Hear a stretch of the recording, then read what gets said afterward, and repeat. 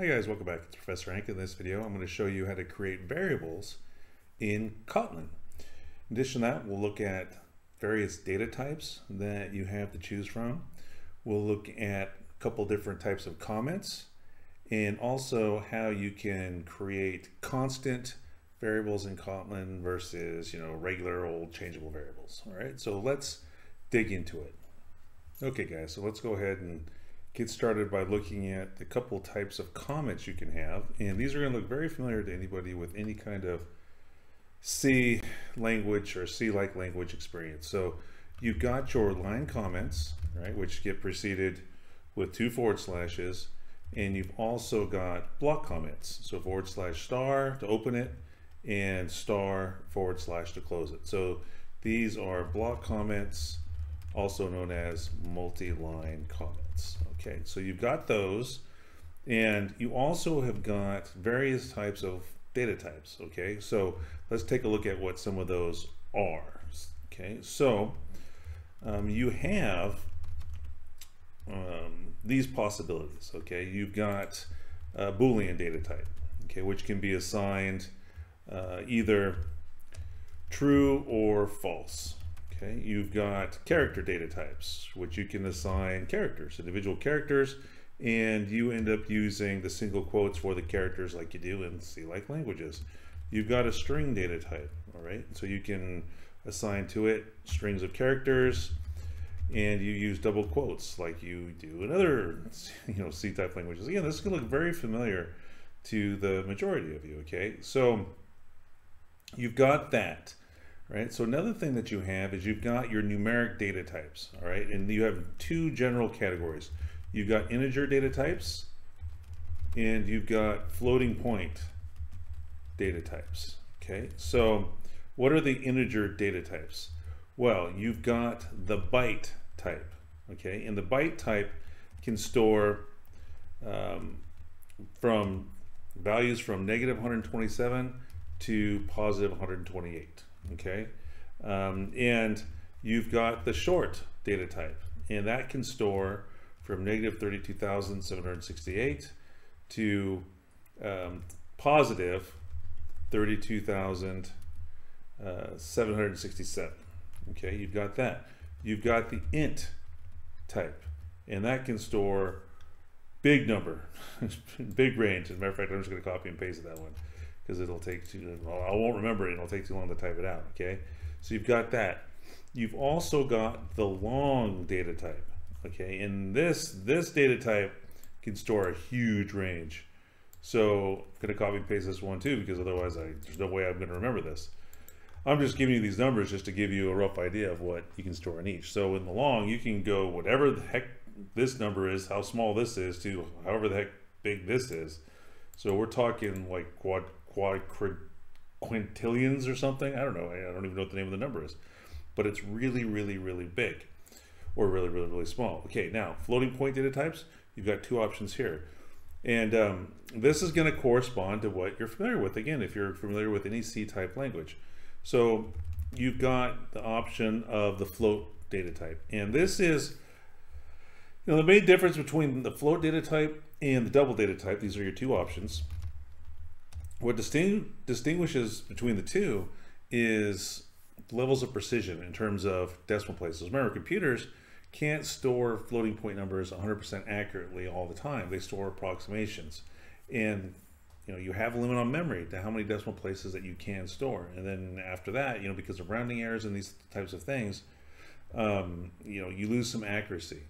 So with the float data type, your floating point numbers are going to be accurate out to about 6 or 7 decimal places.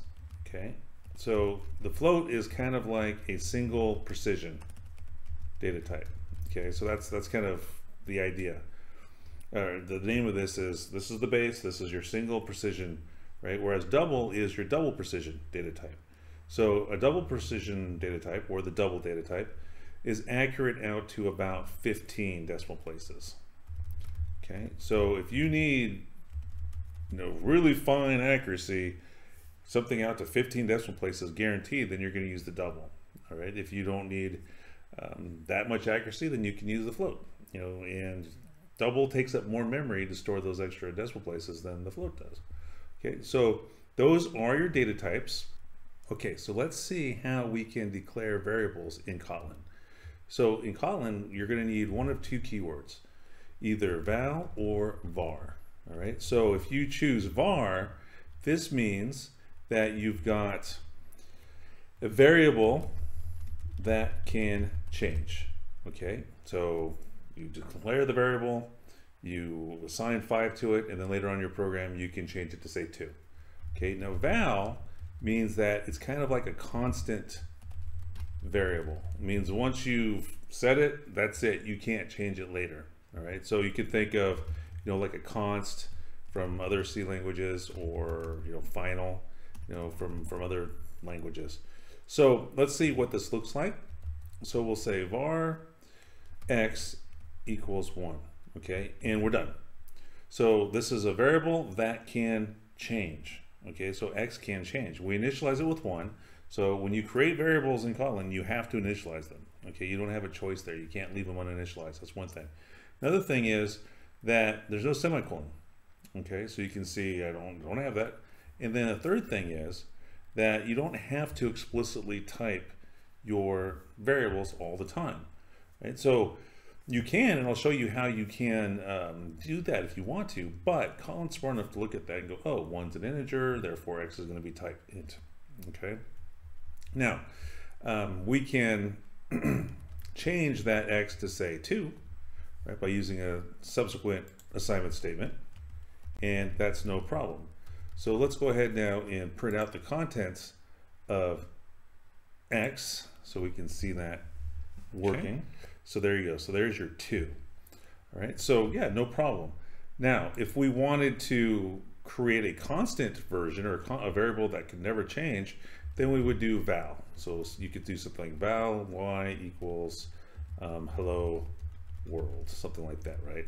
So now this is going to be set. This is constant. It can never ever change. So sure, you can print out the contents of it. Okay, that's not a problem.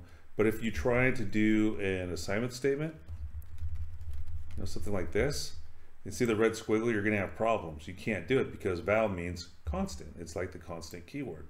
Okay, so yeah, that's the difference between val and var. Now, you know, what are all the different types of variables? Well, we talked about it, right? We talked about Boolean, chars, strings, integer data types, you know, the bytes, the shorts, the ints, the longs. So x is going to be type int because you've got an integer being assigned to it. Y is type string because you've got a string assigned to it.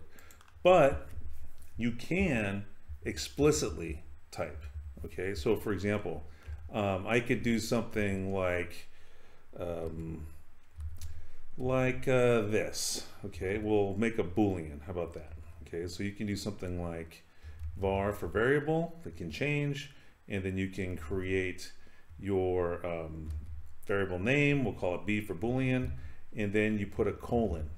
Okay, and then you type the data type name, and then you assign to it a value. So for Booleans, you can have either true or false. Okay, now let's go ahead and print out the contents of that variable. So let's go ahead and see what x and y and b all have.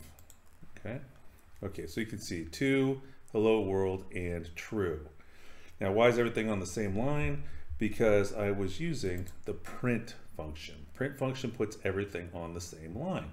Now, if I want to put things on different lines, then I need to use the print line function. So I guess as a bonus in this video, you're going to get a couple of, you're going to learn about a couple different types of print functions too. So for example, I could change this to print line, right? And then I could change this to print line, and I could change this to print line, and then the cursor will move to the next line after each variable's contents is printed out. So, you know, if I wanted to have some kind of label, then maybe I do something like this. I say print x equals, okay? And then I could do something like print y equals, all right? And then I could do something here. I could do something like, oh, print b equals, Okay, and then we'll see what that looks like. Okay, so now you can see that things got broken up onto separate lines.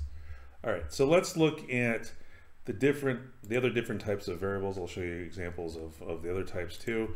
So you've got the byte type, which I'll make these all constant just to, I'm just showing you what these examples are. We won't get into more than that.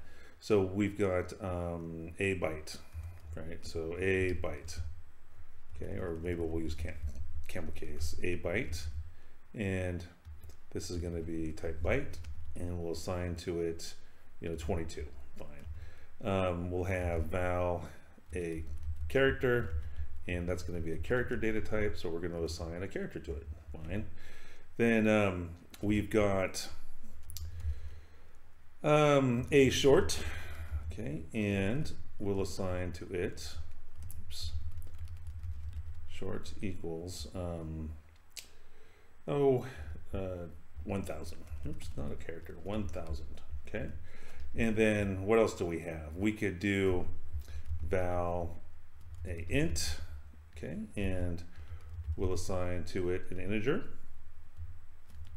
Okay, and we'll say -33. Okay, so now let's take a look at an example of creating a long. So we could do something like this. We can say val a long, right, and long equals something really big. Okay, no problem. Now, if you didn't want to explicitly state that it's a long data type, what you can do is you can do something like val x, or we already have x, right? So val j, okay, equals, and then do your really big number. Now, right now, that number is such that it's small enough that it could fit inside of an integer variable, right? So, that's the default. That's going to be the default behavior since it's within that range for integer variables. Let's go back and look at that range. See, this is only 232,000. The range for integers was from negative, what is this, 2 billion and something to positive 2 billion something. Well, 200,000 falls within that range, right? So the data type of j in this case is going to be integer. But if I wanted to make it a long, I could put this little trailing L here, and then that's going to force it to be stored as a long. And similarly, just as a matter of good practice, even if you're explicitly creating a long here, you should be putting the L at the very end here as well. Okay, so those are the integer data types. Now let's look at the two different types of floating point variables you can have. So you can create a float. So you can do something like this. You can say val a float, right? And then you can say float equals 1.2345, right? But here you're going to have to add an F there. Okay, you have to have it. That is a syntactical requirement, right? See how right now the little red squiggles there? It requires you to put an F here for float. Okay, now if we want to do a double, then you can do something like this, a double, and then use that keyword double, and then you can assign your double. Okay, so there you go. Now, one more thing you can do, okay, let me give you one more example. You can also use E notation. Okay, so E notation, E or E, for scientific notation, E or E. This is this is known as E notation or scientific notation, right? So let me give you an example of that. So you could do something like val S for scientific notation equals 3.14159. Then you wanted a whole bunch more decimal places, a whole bunch of zeros after it, or for some reason, then you could do E10, right? So that would move that floating point to the right by 10 places, right? If you want to move it to the left by 10 places, well, then you put the -10 in there. So you can use lowercase e, or you can use uppercase e. So you have all of those different options for creating variables, for making a constant version of those variables. And let's take a look at one more thing to take a look at. I didn't show you an example of it just before I forget. You can also create the string, right? So val a string equals string, or not equals, sorry, colon, string equals goodbye, we are done. Okay, so you can also explicitly type your strings as well. Okay, so I think that that is everything that I have for you in this video. All right, guys, so that's going to bring this video to a close. If you thought the video was useful, please consider giving me a thumbs up. If you thought the video sucked, you've got that thumbs down as well. If you're a student of mine, as usual, if you have any questions, feel free to stop by my office hours, hit me up on Zoom, send me an email. And for the rest of you, please consider supporting the channel in various ways. We've got paid memberships with additional perks for as little as 99 cents a month. We've got the super thanks. You can leave a comment, subscribe, hit the bell so you know when new videos are released. But most of all, thanks for watching, and we'll see you next time.